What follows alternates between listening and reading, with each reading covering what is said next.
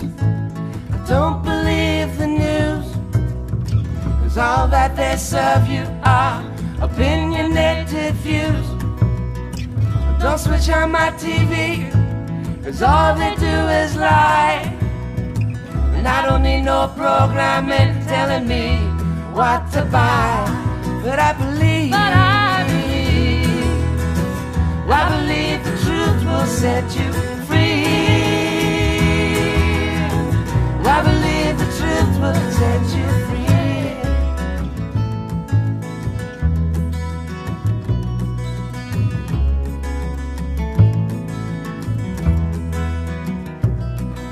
I don't believe in aliens. I don't believe in God. I don't believe in war. What are the reasons why they're for? Don't believe celebrities pretending to be what they ain't. Make poverty history, they say, posing as saints. But I believe the truth will set you free. I believe the truth will set you free. Hi guys, so can I ask you, are you scientific in any way? Do you think scientifically, or do you understand science? Basic level science. Yeah, basic. Basic. If I describe natural science to you as measurable, observable, testable and repeatable, would you agree that that's the core of science? Would you expect it to be? I suppose it's if you can replicate it. If you can replicate it. That's what the academia would say is scientific. Yep. I don't have no idea what you're talking about. No, if you can replicate something in a lab, they say this is a fact. Not even a lab. You know, anyway. In natural science, we can observe the real world. Blah, blah. The Aztecs saw the sun. They said, he goes there. Yep. So, based on that, I'll just get straight into it and I'll ask you: do you believe that you live on a globe, a round planet, ball-shaped planet? I would say that we were taught in school that the Earth is a sphere, a globe. But obviously, for hundreds and hundreds of years before that, the assumption was that it was flat. Can I ask you, what shape's the horizon when you look at the horizon? It looks Flat, isn't it? flat. Yes, it is flat. Yeah. Even when you go on an aeroplane? Is it got a curvature when you're on an airplane? Because you assume it's flat, you probably tell yourself it's flat. Because you assume it's a globe, you're looking for curvature. Probably are, possibly, yeah. But some of the windows are curved and stuff. Yeah. What if I says to you that people send up high altitude balloons to 121,000 feet and the horizon is perfectly flat and at eye level?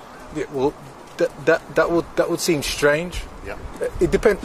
I don't know how high you would have to go if it was a sphere. I don't know how high you would have to go to view it as a sphere. I suppose the guys in the what's the International Space Station?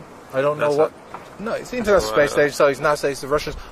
When they send pictures down, if you believe it's true, that's the thing. Yeah. That's true. When they send pictures down, it's obviously a sphere. But if you believe that's true, Are you aware of a thing called a fisheye lens? Yes, I've heard of a fisheye lens. Most GoPro cameras nowadays curves everything. It actually, it actually curves it anyway. So if we go back to your understanding of being able to recreate real science, showing things. Yeah. Do you understand water and how liquids behave? In reality, what you mean when they're heated and stuff like that? No, you mean they're heated, just the behaviour of them. Oh. Like, what do you mean as in like throwing a stone in there and how to move and stuff? Well, if I says this to you, do you think it would be possible for me to get a body of water and then make it conform to show the exterior of a shape? Do you think that's reality? What do you mean by that? Do you mean if you put water into a vessel, does the water take its form? The water will take the form of the vessel. Yeah. But if I try to put it in the outside of the vessel, oh no, it's just the water's just going to run away, isn't it? Right. So based on that simple fact alone, and we know that the Earth is 70% covered in water. Yeah. Water always maintains its level. It'll always be parallel and flat from one point to the next. If not, the water will flow. So we know that, and that's testable. On the gravity on Earth, yeah, that's correct. Yeah, I'd agree. Well, because of the gravity on the Earth, then the water will be level. Gravity or not? Yeah, exactly. I mean, it's getting gravity is just a theory as far as it is. you know, Yeah, it's obviously. never been. But we explain things by density and buoyancy. Yeah. So if something's more dense, it sinks than the Yeah. environment that it's in. Yeah. If it's less, it will go up. So like a helium balloon, a helium balloon rises because the helium is less dense and lighter than the air. It's lighter, so you know, where is the gravity in there? You know. It's described as density and buoyancy as far as I wasn't paying that much attention in elementary physics, Yeah. so I couldn't argue that point with you. But I But will. I get what you're saying. You know that water is always flat. When you go for a bath, you go On to a Earth, swimming yes. pool on Earth. Yes, So that's where we live. That's where we live. No, I'm just saying. You know, when you see them on the space station, and the water, the droplets are going everywhere. Yeah, but that's not here. that's because of gravitational differences. Yeah. Well, that's a contrived environment. Yes. But when we're dealing with the natural world, it's how does it behave here When in we're the dealing natural on world? Earth, Yeah. No, I can go into a lab and make things. That's not really how they behave in nature. Yeah. But what we're trying to establish is how do things behave naturally? Naturally, water is flat, Right. regardless. So of you know that. what part of the Earth I've been to. Yeah. I've travelled a lot. Yeah. and Yeah. Wherever So I've been, if water's flat on Earth, then how could we be living on a sphere? I don't know, because it's Like like, gravity, that's what they'd say. well, what I they'll don't say, know what they'll say. I mean, That would be the logical thing. yeah, what they'd the say. logical thing is the Would be gravitational pull of the that would be the argument that they'd say. but They I say mean, obviously Then I would because ask them gravity- for one practical example they of use that. that for They the. can't show and they me a wouldn't say. practical example of that. Science can't show you a lot of things. Exactly. I mean, science is just what is a fact today may not be a fact in 100 years' time. Do you think it's concerning that there is absolutely no actual real photographs or videos from space? What do you mean by that? What do you mean? Well, the images that if you go to NASA, Yeah. or you go to any of these institutions and you look for like images, photograph from space or photographs of satellites in space or any kind of like a photograph that we would take right here and now. Yeah. There's none. You mean like because okay, just in my head, I would say when you see a picture of a nebula, you know, like a beautiful nebula, what would you say that is? That's a computer generated image. Okay, yeah, it is a computer generated image of what they perceive that it would look like, because obviously they don't see the colours. It's not really science then, it's Yeah, more done into it's- religions, is it not? Of course, but that's what science is. Yeah, a Science religion. is a religion. Well, of course I it totally is. agree. You know, Totally I mean, agree. But I mean, natural science, you know, is a science, the real core of science, which means that we can't get religious, because any claim I make about reality, Yeah. I should be able to show you. Yeah, right? yeah. So then we Yeah. can't lie to each other. Yeah. Yeah. Right? But when I start telling you, making excuses like, oh, I need a planet in outer space, then I'm getting religious. I kind of get where you're coming from. I've always had an inquisitive sort of mind. Yeah. So when we see something in nature, I always say, I wonder How that why. was made or why I wonder or how. why. You know. Yeah. So I think that's the okay. That's you- the pure would you- basis of science. Yeah. Would you agree that what I've discovered, like modern day science, it's ran by... I am skeptic though. It's ran by a thing called philosophical materialism, and it basically tries to remove intelligent design out of the equation. Oh, so yeah. that they're always trying to explain reality and life as coming about by random I mean, chance. Do you think that makes sense? Well, that's just that's Western philosophy. Exactly. I mean, it's no science, is it? It's what they say. Yeah. I mean, you know, science is what they say. It's a philosophical That- stance. It is a religion for me. It is a religion, it is a philosophical stance, but it's sort of. I mean, their genesis was Darwin, you know, and from that's where they based their understanding of See, people forget that the origins of the universe. guys like Nicholas Copernicus and Newton and all these guys were actually Jesuit priests, and people are really quick to They're the only forget people that this. could read and write them days. Well, you know, so Well, you the had priests would. tradespeople, you had real people who could build and construct it, Of and real course. skills. Listen, and, to this day, they don't know how they built the Great Pyramid. I mean, you know, how they don't understand the math they used. So I think it is something to do with the West is always believes it knows best when it comes to science and engineering. I mean, science and engineering. So you know, it's See, that's it. There's a real separation, though, from actually applying real science, and then it wanders into this theoretical side, where when you look for actual measurable proof in reality, it doesn't really exist. So when I look at the heliocentric globe claim, The best proof that they have of our images. You know when you say heliocentric globe thing, can you say that in basic term? What do you mean by that? Well, they say the Earth is a globe that goes is round the is sun. that a term? So what they say is the Earth goes 1,000 miles per hour. Yeah.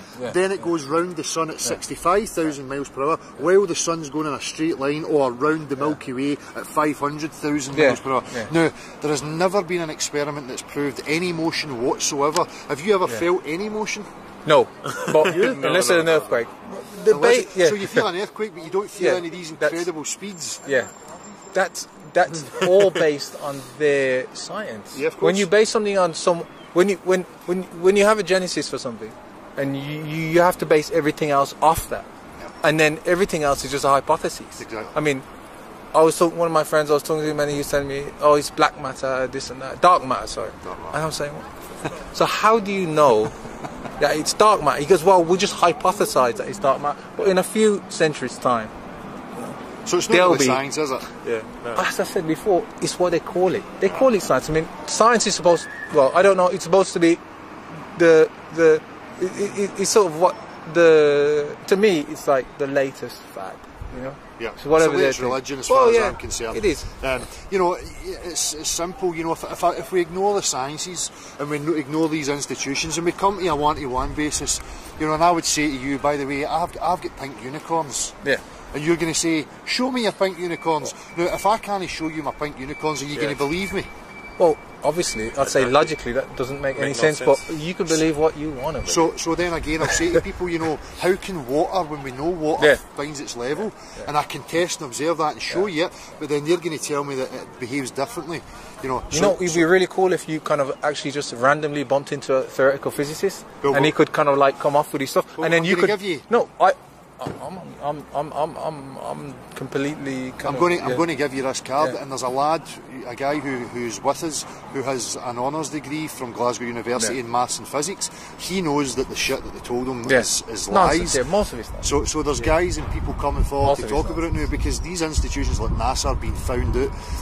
They're producing nothing but. I'm not a fan of NASA anyway. Well, but I'm not a fan of any institution which is funded by the American. Thank you, man. You know, the American government. It's basically just a money-making thing. Exactly. You can't fail. $50 million a day. It needs, exactly.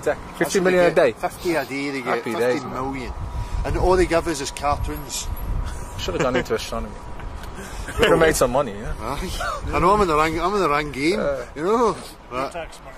Yeah, exactly. So, do you think now you're going to question the validity of the Earth being a sphere? No, I haven't. I haven't. To be honest. I'm really a big cynic. You know, I've been reading David Icke books since David Icke. They were taking a piss off him on the Wogan show. But you know, I've always said to people, I used to try and, you know, when you first kind of find something out, you get very kind of. You're hyped up to start telling your friends and stuff. But now, I think as you get older, you just say... Back. No, it's not that I hold back. It's just that it's very difficult to... I think the best thing is you can sort of try and subliminally say certain things, and maybe someone's got to find they've got to go on their own journey, you know? Yeah. Because if they don't, a lot of people don't really want to... They don't want to know. No. They actually don't want to know. They want to take the red pill, you know. They don't want to know what's going on. At the same time, you know, we have so many generations who are indoctrinated into this belief.